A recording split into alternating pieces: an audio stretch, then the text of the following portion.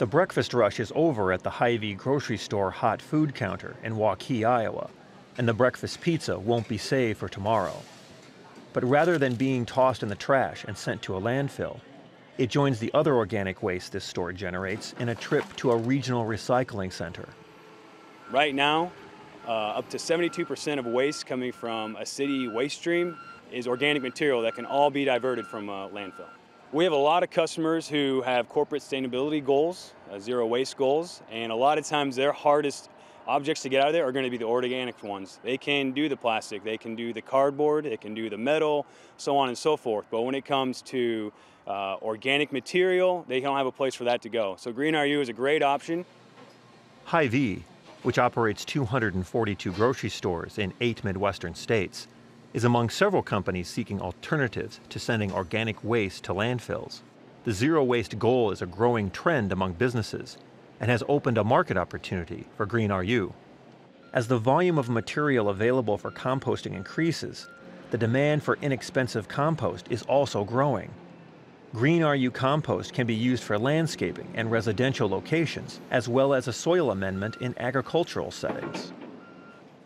Composting is favored by customers and employees instead of sending waste to landfills. And we quickly learned that our employees felt very engaged in the whole sustainability effort. They knew the value of diverting to lower the methane that is coming out of the landfill. They understand the importance of lowering your carbon footprint. And to work for an employer that cares about that was important to them, is important to them. We know it's more the right thing to do is to maximize our opportunities for landfill diversion. Employee participation is a key to diverting appropriate waste into the compostable stream. A grocery store generates a large amount of waste in nominal terms. While a small percentage of goods sold, a single Hy-Vee grocery store can send 30,000 pounds of material into the composting stream each month. Products are routinely pulled from shelves ahead of their sell-by dates. Some of the pulled products are distributed to social service groups and nonprofits that focus on food insecurity. So that's our first priority, is to get the edible unsellable to consumers who can use it. Once it gets to the point of spoilage, that it's no longer viable for human consumption, of course, then we put that in the landfill diversion with the compost, and that was 12 million pounds. Compostable materials are collected in the back of the store in a separate dumpster from the landfill-bound trash. A custom-built service truck empties the specialized receptacle several times a week, depending on the volume of waste the store generates. Trucks travel with their own water supply for cleaning the empty dumpsters after each load.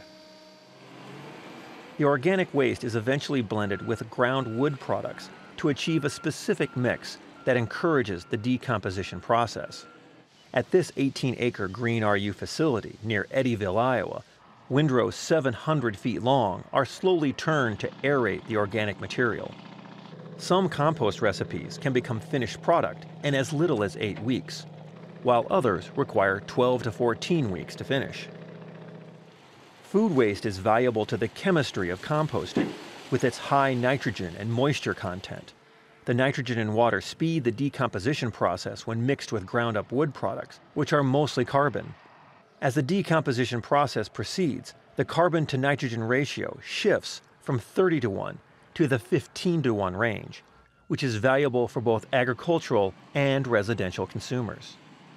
While demand for finished compost is important, Hy-Vee officials are always seeking a competitive rate compared to sending everything to the landfill.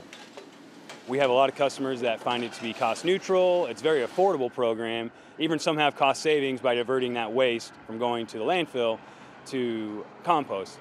The number one thing, though, with our customers is you'll find out is that their main goal isn't the cost. It's they want to do the right thing. They want to have a sustainable future, and their number one thing is zero waste. So at Green RU, that is our number one goal, is to provide that customer service. Cost neutrality may be a long-term advantage produced by Green RU. The company essentially bids for different types of compostable waste using a sliding fee scale.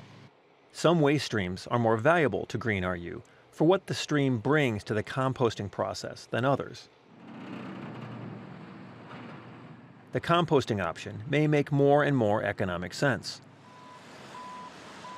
Slowing the volume of waste destined for landfills means lower garbage costs for homes and businesses, and fewer acres of rural America devoted to the burying of trash.